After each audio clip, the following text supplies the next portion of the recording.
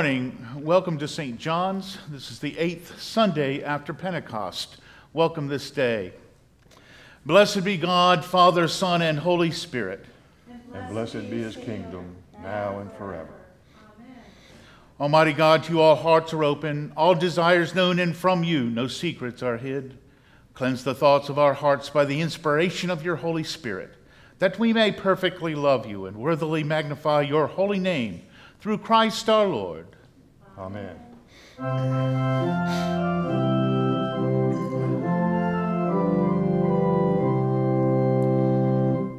Glory to God in the highest, and peace to his people on earth. Glory to God in the highest, and peace to his people on earth. Lord God, heavenly King, Almighty God and Father, we worship you and praise you.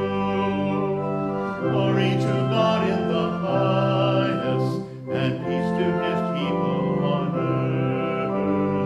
Glory to God in the highest, and peace to his people on earth.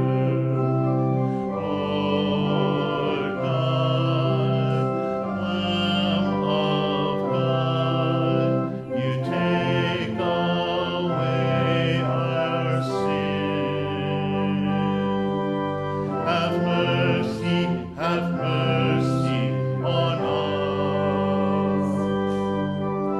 Glory to God in the highest, and peace to his people on earth. Glory to God in the highest, and peace to his people on earth. Lord God, you are the Holy One, with Jesus Christ your Son, and the Holy Spirit. Amen. Glory to God in the highest, and peace to his people on earth.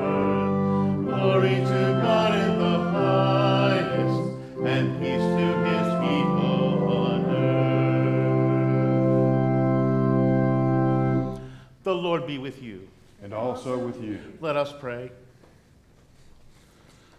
O God, the protector of all who trust in you, without whom nothing is strong, nothing is holy, increase and multiply upon us your mercy, that with you as our ruler and guide, we may so pass through things temporal that we lose not the things eternal.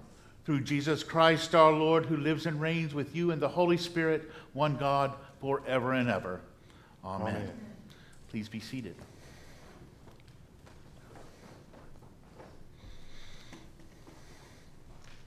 A reading from 1 Kings. At Gibeon, the Lord appeared to Solomon in a dream by night. And God said, "Ask what I should give you." And Solomon said, "You have shown great and steadfast love to your servant, my father David, because he walked before you in faithfulness, in righteousness, and in uprightness of heart toward you. And you have kept for him this great and steadfast love, and have given him a son to sit on his throne today. And now, O Lord my God, you have made your servant king in place of my father David. Although I am only a little child, I do not know how to go out or come in. And your servant is in the midst of the people whom you have chosen, a great people, so numerous they cannot be numbered or counted. Give your servant, therefore, an understanding mind to govern your people, able to discern between good and evil. For who can govern this, your great people?" It pleased the Lord that Solomon had asked this. God said to him, "Because you have asked this, and not have asked for yourself long life or riches, or for the life of your enemies, but have asked for yourself understanding to discern what is right, I now do according to your word. Indeed, I give you a wise and discerning mind. No one like you has been before you, and no one like you shall rise after you." The word of the Lord. Thanks be to God. Psalm appointed for this morning is Psalm 119. Let us read responsively by whole verse. Your decrees are wonderful, therefore I obey them with all my heart. When your word goes forth to give light, it gives understanding to the simple. I open my mouth and pant. I long for your commandments. Turn to me in mercy, as you always do to those who love your name. Steady my footsteps in your word. Let no iniquity have dominion over me. Rescue me from those who oppress me, and I will keep your commandments. Let your countenance shine upon your servant, and teach me your statutes. My eyes shed tears, because people do not keep your law. Here ends the psalm. Our second reading this morning comes from Paul's letter to the Romans. The Spirit helps us in our weakness, for we do not know how to pray as we ought, but that very Spirit intercedes with sighs too deep for words. And God, who searches the heart, knows what is the mind of the Spirit, because the Spirit intercedes for the saints according to the will of God. We know that all things work together for good for those who love God, who are called according to his purpose. For those whom he foreknew, he also predestined to be conformed to the image of his Son, in order that he might be the firstborn within a large family. And those whom he predestined, he also called. And those whom he called, he also justified. And those whom he justified, he also glorified. What then are we to say about these things? If God is for us, who is against us?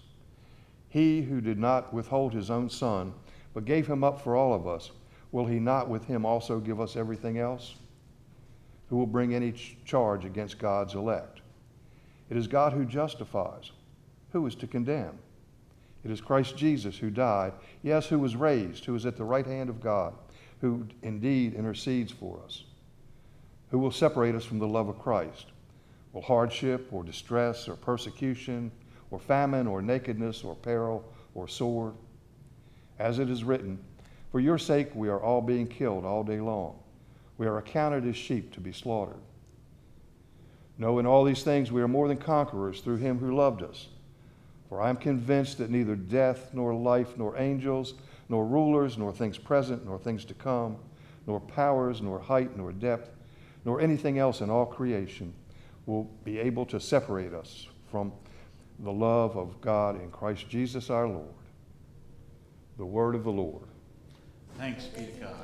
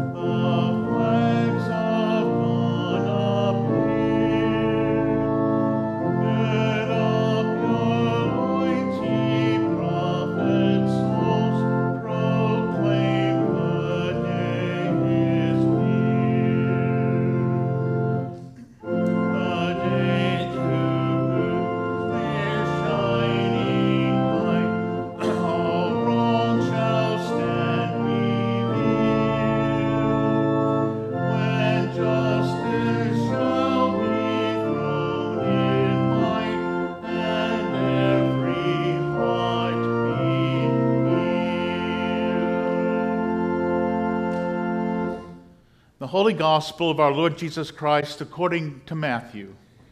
Glory to you, Lord Christ. Jesus put before the crowds another parable. The kingdom of heaven is like a mustard seed that someone took and sowed in his field. It is the smallest of all the seeds, but when it has grown, it is the greatest of shrubs and becomes a tree, so that the birds of the air come and make their nests in its branches.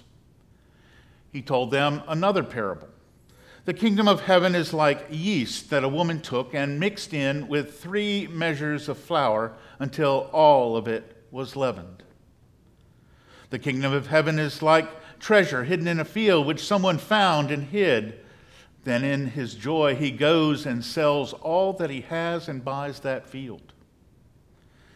Again, the kingdom of heaven is like a merchant in search of fine pearls. On finding one pearl of great value, he went and sold all that he had and bought it. Again, the kingdom of heaven is like a net that was thrown into the sea and caught fish of every kind. When it was full, they drew it ashore, sat down, and put the good into baskets, but threw out the bad. So it will be at the end of the age. The angels will come out and separate the evil from the righteous and throw them into the furnace of fire, where there will be weeping and gnashing of teeth. Have you understood all this?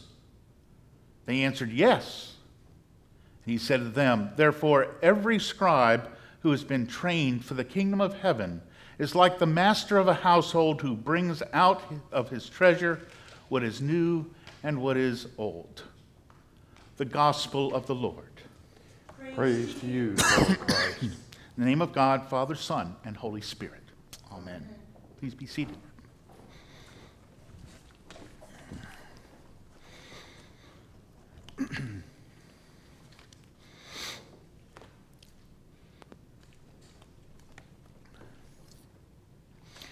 Once upon a time, a strange old man came into a small village.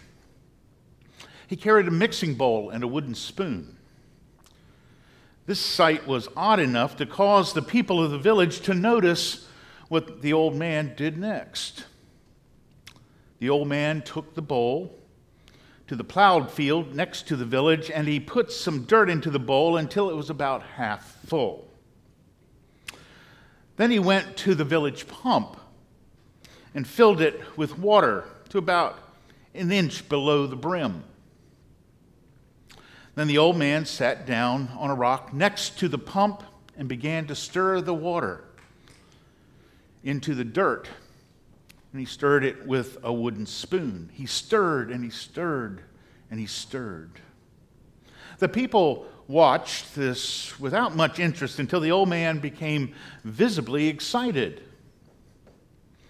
He peered happily into the bowl and then reached in and pulled out a mud-covered pebble. He then went to the pump and washed it off and held it up to the sun to inspect it. The people came closer, and they could see that it was a gold nugget. The old man then went back to stirring. He stirred and stirred for a long time, and then again he became excited, pulled something out of the bowl, washed it off, and held another gold nugget in his hand. This went on for a long time. The old man stirring and stirring, and every once in a while excitingly retrieving gold nuggets from the bowl. Finally, when he had a half dozen nuggets or so, he lined them up next to him. The old man stopped stirring, washed out the bowl at the pump, picked up the nuggets, and then went on his way. As you can imagine, no sooner had the strange old man disappeared over the horizon than the people of the village seized their bowls and their spoons, scooped some dirt into the bowls, filled them with water, and began to stir. They stirred and they stirred. Even though they stirred and stirred for hours and looked and occasionally ran their fingers through the mud of the bowl, no gold nuggets appeared. Many of them got tired of this. The rich put down their bowls because they already had enough gold. The children put down their bowls because playing was more important to them than gold nuggets. The young men and women put down their bowls because love was much more important to them than gold nuggets. The poor kept on stirring the longest, but most of them finally gave up, deciding that there were better ways to feed themselves and their families. At last, only one poor woman was left. She kept stirring until it became too dark to see, and then she resumed the task the next morning and stirred all day with no results. But she kept stirring. Finally, as evening was falling again, the poor woman saw the strange old man returning. The old man came to the spot where the poor woman was stirring the mud in the bowl and asked what she was doing.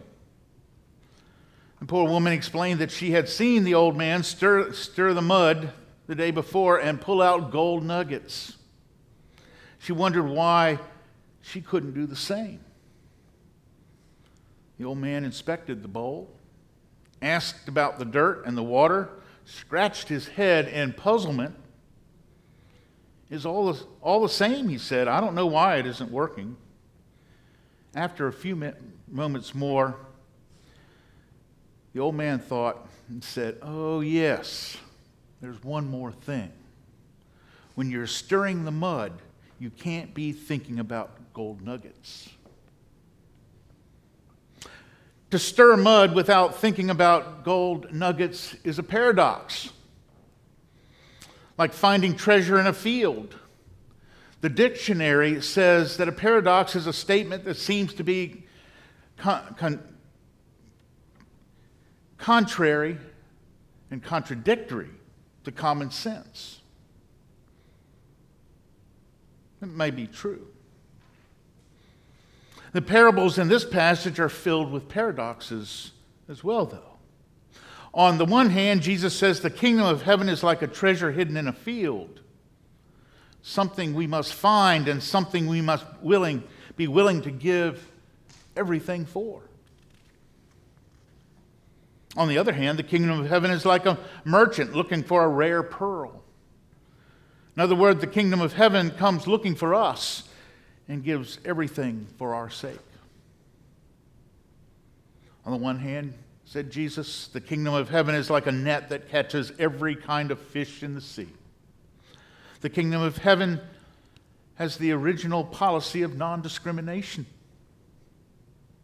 On the other hand, Jesus says the kingdom of heaven will be like the angels sorting the fish. The good ones will be kept and the bad ones will be thrown away. In other words, the kingdom of heaven is highly discriminating, a very exclusive realm. Do you understand? Jesus asks his disciples, and they say they do. Jesus says that his disciples must be professors of paradox. He uses the word scribe.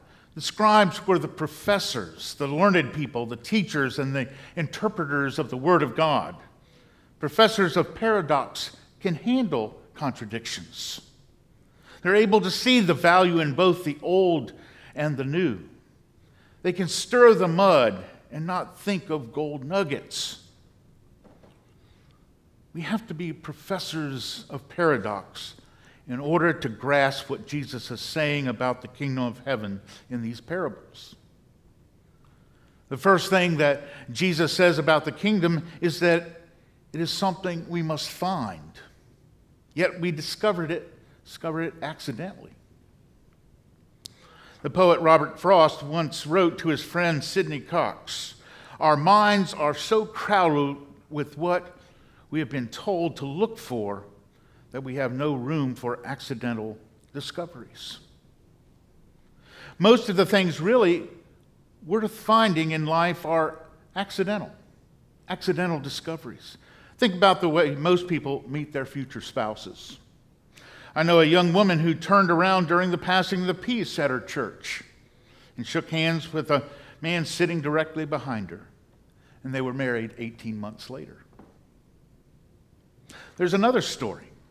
A groom asked a friend to be his best man at his wedding, and the best man spent the entire wedding reception with the maid of honor, and in a year they were married. 30 years later, the first groom lost his wife, and 2 years later, the maid of honor lost her husband. The widower sent the new widow a note of condolence. The widow wrote back her heartfelt thanks. They got together to share some memories, and that was it. That started the healing. Tears of grief gradually became tears of laughter, and life began again for both of them, surprisingly and unexpectedly. The kingdom of heaven is like a treasure hidden in a field, which someone found and hid.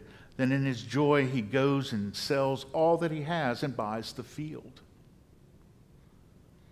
Do you understand? Jesus asked his disciples. Can we say yes along with the disciples? Do we understand that the best things in life, the things we would give our very lives for, are discovered mostly by accident? I mean, it's an accident, and it isn't an accident. The people who accidentally stumble upon someone they want to share their lives with, whether that person is a stranger or someone they've known all their lives, usually are people who are consciously or unconsciously looking for someone special. The strange thing is that people who are not looking too hard, or who are too desperate, or who have too clear an idea of exactly what they're looking for, are the least likely to find their treasure. Their neediness can drive others away. Or they may latch onto the first person who comes along, even though that person is entirely unsuited for them. Or they may overlook the right person because he or she doesn't fit their preconceived notions of what their future spouse should be like. Those who do find, the ones who stumble or seem to stumble on the real treasures, are often the ones who say, well, I had just decided that it probably wasn't going to happen to me anyway. Or that was the last place I expected to meet anyone. Or the last thing that surprised me the most was that she isn't my type at all. The scribes of the kingdom have to be professors of paradox. People who can stir the bowl of mud but not think of finding gold nuggets. The nugget that the ordinary scribes were looking for was a Messiah who looked like a king. The nugget a lot of people who came to Jesus were looking for was physical health. He gave it to them, but it wasn't the kingdom. Other people were looking for the gold nugget of peace of mind, and Jesus drove out their demons. But that wasn't the treasure of the kingdom either. Others thought the gold nugget was acceptance and closeness to someone else. And Jesus gave them his friendship and welcomed them into his fellowship, and they were closer to the kingdom. But that wasn't the kingdom either. What is the kingdom? This treasure. Jesus never really says what it is exactly. We might translate the phrase as the government of God or the reign of God. Jesus sometimes calls it eternal life or abundant life too. Jesus never says exactly what it is, but he does tell us it is like a treasure hidden in a field. That part of the world where Jesus lived and was and is a land swept by wars and invasions. Every time people heard that invaders were coming, they'd bury their valuables in spots that only they knew about. When the threat passed, they dug them up again. Sometimes the invaders carried away the owner and the treasures stayed buried, forgotten. Generations may have come and gone, plowing the fields over the top of the treasure, for the treasure to be found again, two things had to happen. Frost and earth tremors had to push the treasure upward toward the surface, and someone had to come along who was looking for treasure, but not looking for anything in particular. It had to be someone whose head was not so filled of what he had been taught to look for that he could not discover anything accidentally. In other words, it had to be a professor of paradox, someone hungry enough, poor enough, desperate enough to keep stirring the mud in the bowl, yet without thinking about those gold nuggets. People who find the treasure are not the ones who grow tired of looking and lose interest, nor the ones who are already satisfied with life, nor those who are so discouraged that they give up. Do you understand this? Of course you do. When we are hungry, we see signs for food everywhere. I know I do. When we're lonely, we look into our mailbox, and if there's a personal letter there, we will see it even under all the junk mail and bills. We didn't expect a letter, really, but we saw it when it came. When we are poor, it's amazing how we can spot a nickel on the sidewalk and a bargain in the store window. When we're grieving, our ears seem to pick up comforting words and our eyes seem to fall upon comforting pictures, even though we couldn't imagine that anything could bring us comfort at the time. Blessed are the poor, blessed are those who mourn, blessed are those who hunger and thirst. Our search for the kingdom is prompted by a hunger that is deeper than our hunger for food and a loneliness that other people cannot fill. Our search is prompted by the grief we feel about our own deaths and a poverty that cannot be measured by the balance of our bank accounts. We only have to be careful to keep our minds open to those accidental discoveries. If our minds are full of things we've been taught to look for, like a particular kind of religious experience, or a particular kind of religious community, or a particular kind of emotional or psychological or physical care, we're not going to find the kingdom. We find the kingdom by being hungry and by being open to whatever will fill that hunger. It's also necessary for the treasure to come to the surface so that the seeker may find. Again, the kingdom of heaven is like a merchant in search of fine pearls. On finding one pearl of great value, he went and sold all that he had and bought it. The kingdom of heaven comes looking for us like a merchant looking for pearls, or like a shepherd looking for the lost sheep. One of the things we find when we accidentally stumble on the kingdom is that the kingdom has been looking for us all along. The king has been looking for us. That's the way of expressing what the treasure is. It's the discovery that we are treasured, that we are the treasure.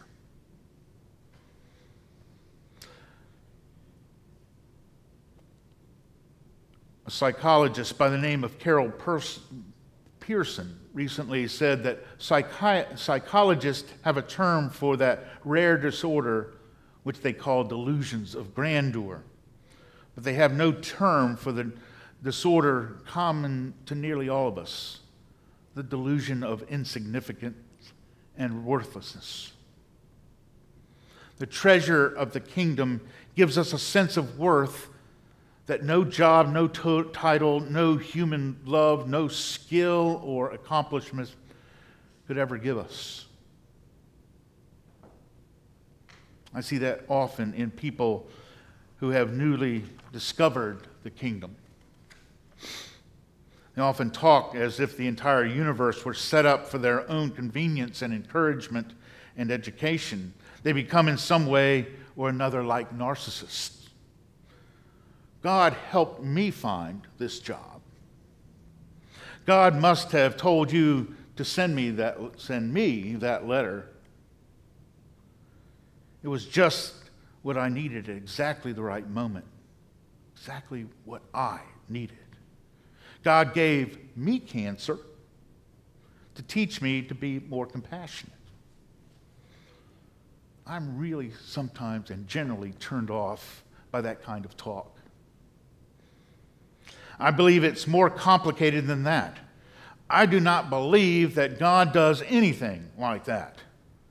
I believe that God gives us, notice I said us, opportunities for us to find what and where the treasure is. Many of us believe the treasure has always been there, but it's up to us to discover it. We believe that everything works for good for those who love God and are called according to God's purposes. Many times the opportunity presents itself for us to run with it, to be plowing in that field the day the treasure rose to the surface. Perhaps a person was at a place where they were presented with the opportunity to meet the person they would marry. I cannot in my heart believe that God would intentionally go through the physical and mental pain of cancer or any other disease that would eventually lead them to hunger to go looking for the kingdom, to ask, seek, and knock until the door is open. No.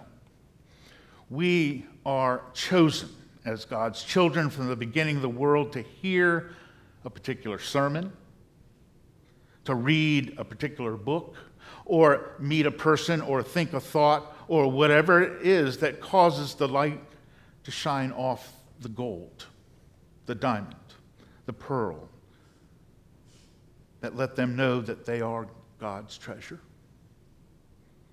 That they are treasured so much that God's Son, Jesus himself, would give everything for them, even his very life. Do you understand this? Do you understand this? Do you understand that we really don't find God's kingdom so much as it finds us? Do you understand that we really can't give any treasure made on earth to enter this kingdom because our way has been paved with the blood of Christ? Do you understand that the treasure you seek, that we seek, is the life of Christ incarnate, the love that resides in each one of us?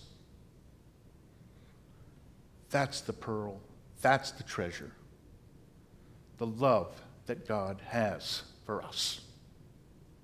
Amen.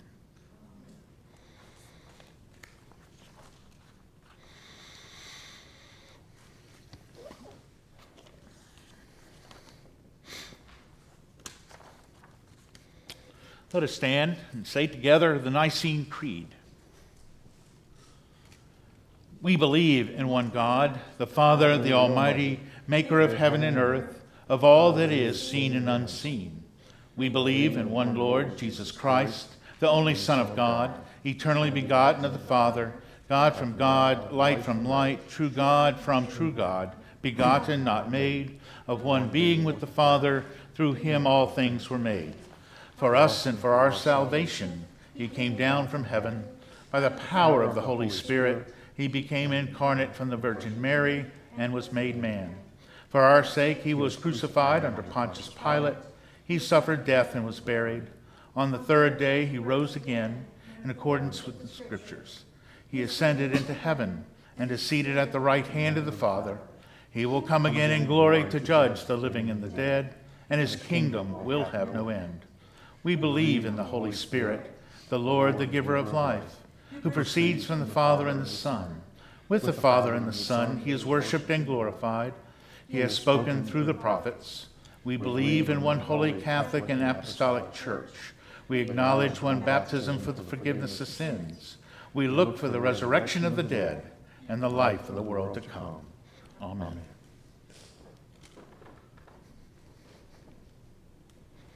In peace we pray to you, Lord God.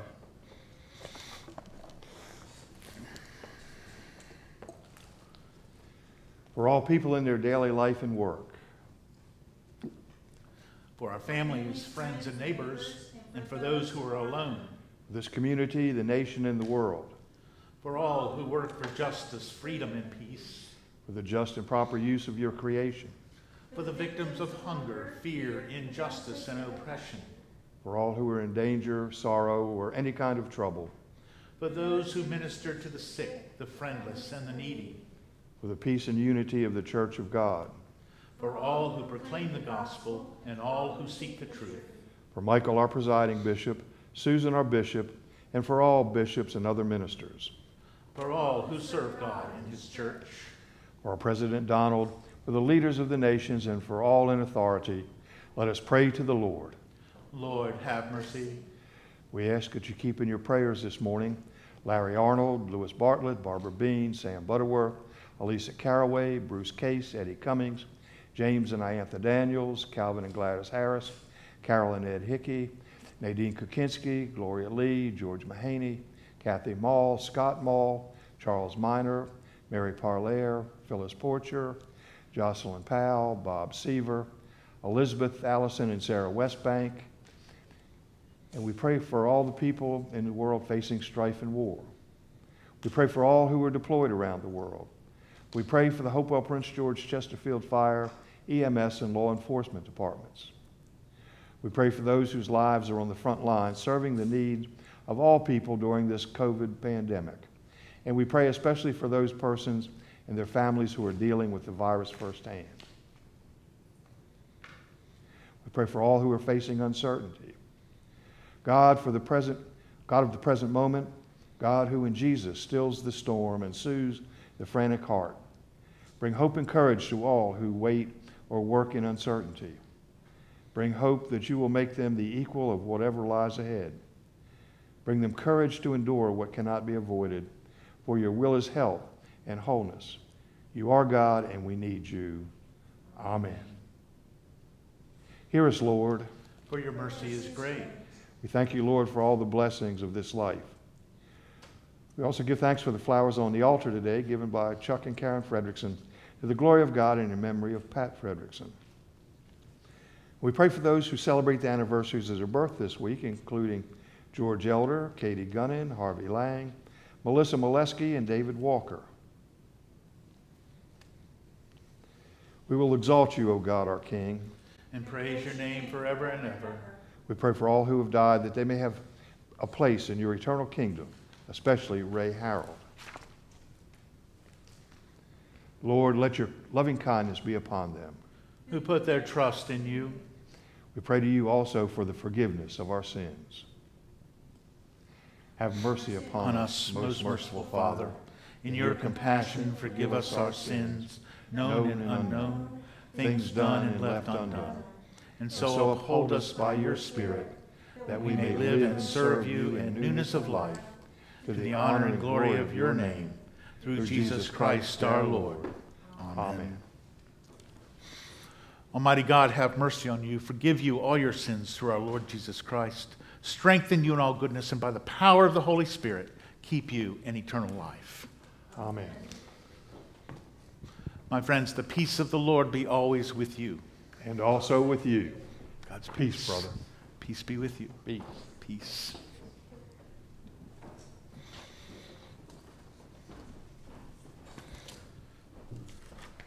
Welcome this day to St. John's, the 8th Sunday after Pentecost. We want to give a big thank you to our soloist this morning, Courtney. Courtney will be heading off to college pretty soon. Pretty soon. How many days coming up? What? About a week? 3 weeks coming up. Okay, well, you have a little bit of time, but not a whole lot. But we sure thank you for coming today to do our music and solo today.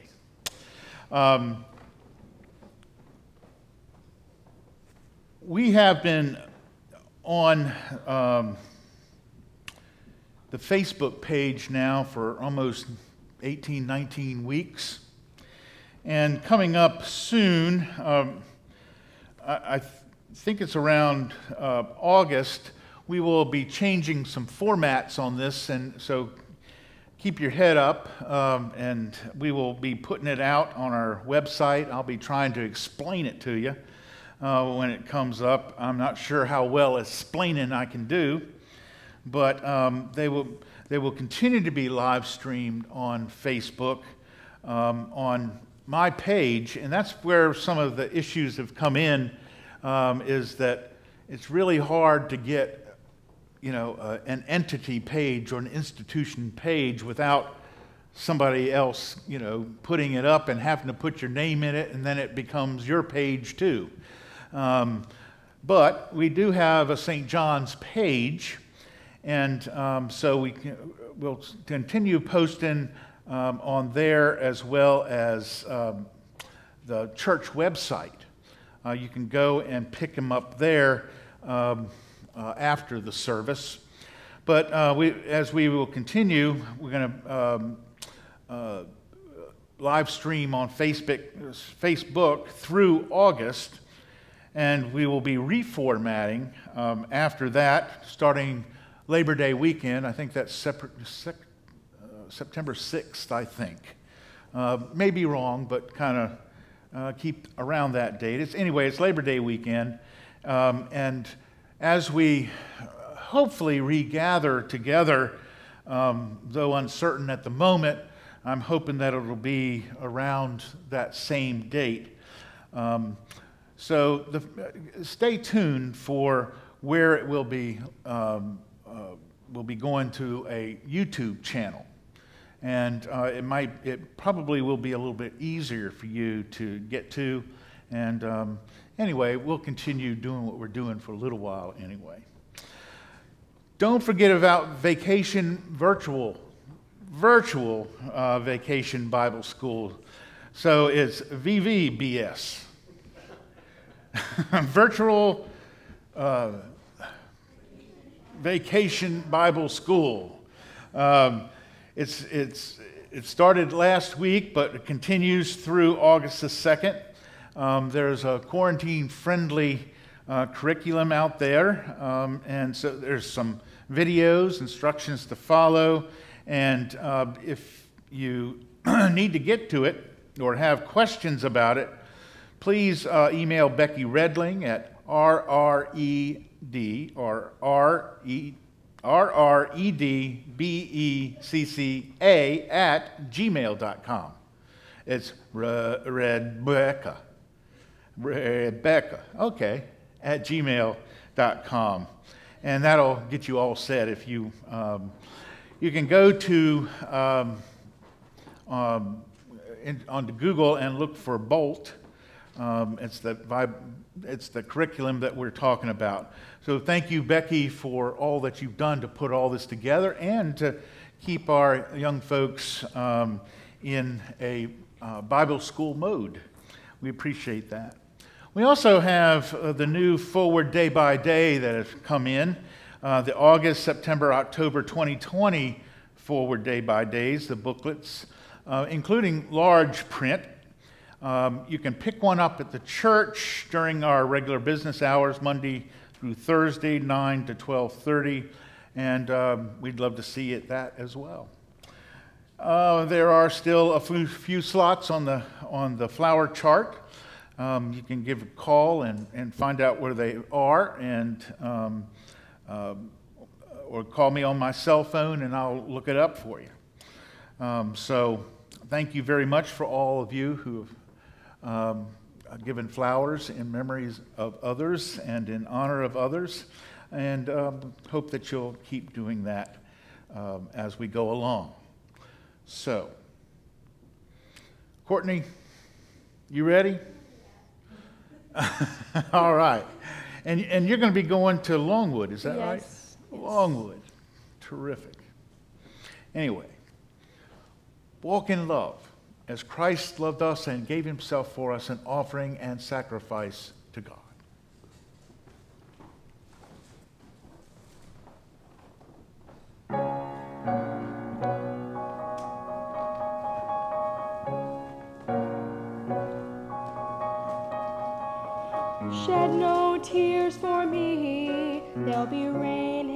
today. I'm wishing you Godspeed as I wave you on your way. This won't be the first time I've stayed behind to face the bitter consequences of an ancient fall from grace. I'm a daughter of the race of Cain. I am not a stranger to the rain.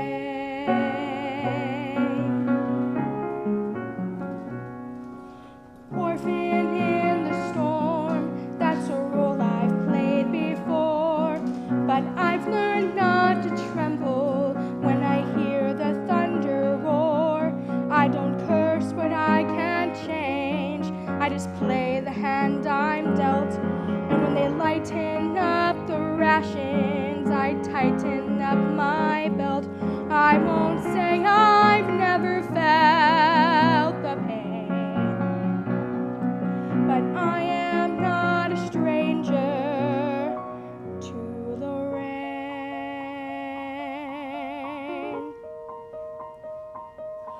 And for the boy who's given me the sweetest love I've known, I wish for him another love so he won't be alone. But I am bound to walk among the wounded and the slain, and when the storm comes crashing on the plain, I will dance before the lightning to music sacred and profane. Oh, shed no tears for me, light no candle for my sake. This journey I'll be making now is one we all must make. Shoulder to the wind, I'll turn my face into the spray. And when the heavens open, let the drops fall where they may. If they finally wash away the stain from a daughter of the race of Cain, I am not a stranger to the rain. Let it rain.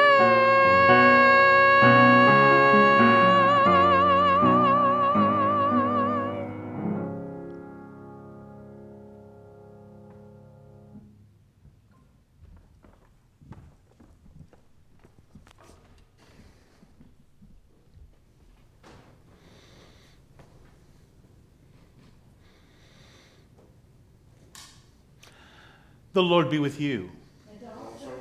Lift up your hearts. Let us give thanks unto the Lord our God.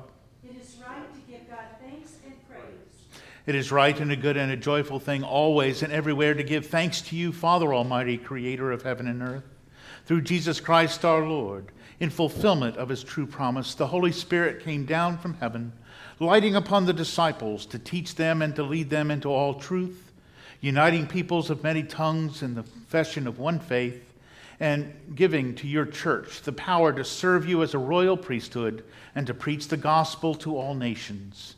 Therefore we praise you, joining our voices with angels and archangels and with all the company of heaven, who forever sing this hymn to proclaim the glory of your name.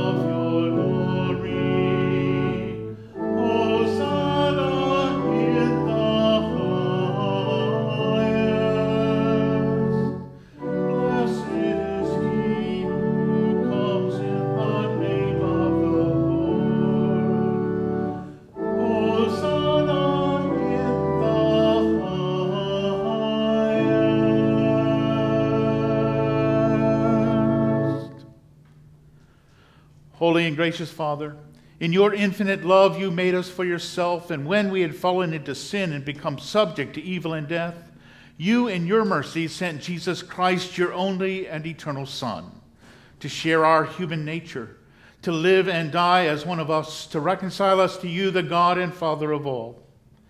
He stretched out his arms upon the cross and offered himself in obedience to your will, a perfect sacrifice for the whole world. On the night he was handed over to suffering and death, our Lord Jesus Christ took bread, and when he had given thanks to you, he brake it and gave it to his disciples and said, "Take, eat. This is my body, which is given for you. Do this for the remembrance of me."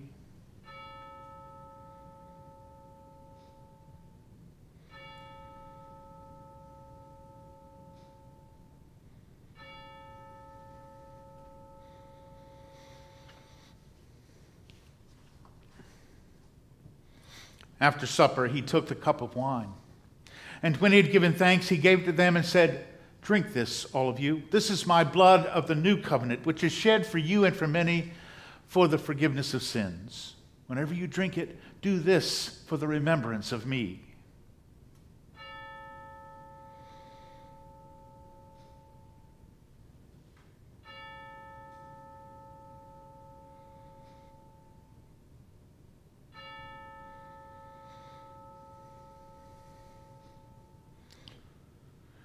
Therefore, we proclaim the mystery of faith. Christ has died. Christ is risen. Christ will come again. We celebrate the memorial of our redemption, O Father, in this sacrifice of praise and thanksgiving. Recalling his death, resurrection, and ascension, we offer you these gifts. Sanctify them by your Holy Spirit, to be for your people the body and blood of your Son, the holy food and drink of new and unending life in him. Sanctify us also, that we may faithfully receive this holy sacrament and serve you in unity, constancy, and peace, and at the last day bring us with all your saints into the joy of your eternal kingdom. All this we ask through your Son, Jesus Christ, by him and with him and in him, in the unity of the Holy Spirit. All honor and glory is yours, Almighty Father, now and forever. Amen.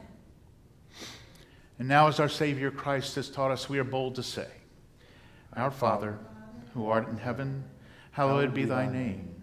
Thy kingdom come, thy will be done, on earth as it is in heaven. Give us this day our daily bread, and forgive us our trespasses, as we forgive those who trespass against us. And lead us not into temptation, but deliver us from evil. For thine is the kingdom, and the power, and the glory, forever and ever. Amen."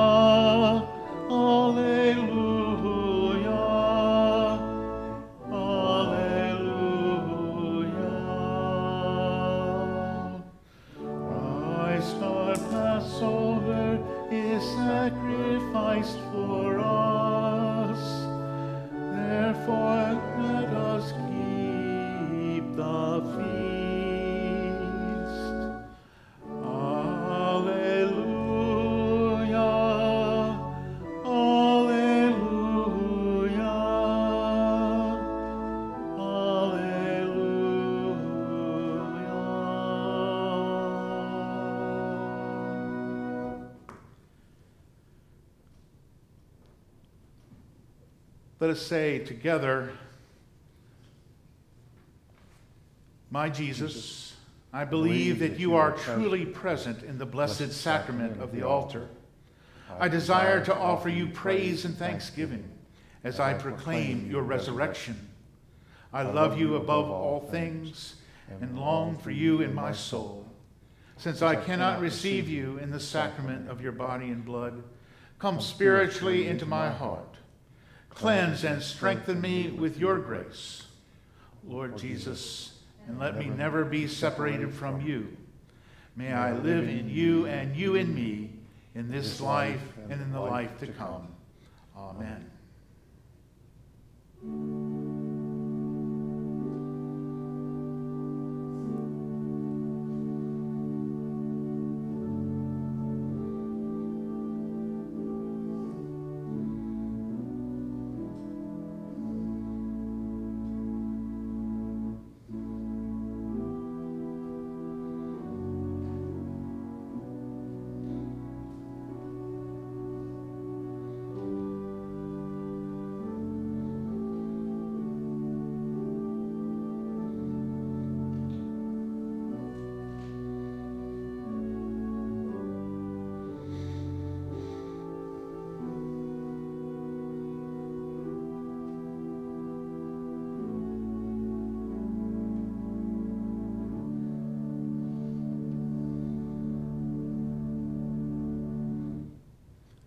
Let us pray.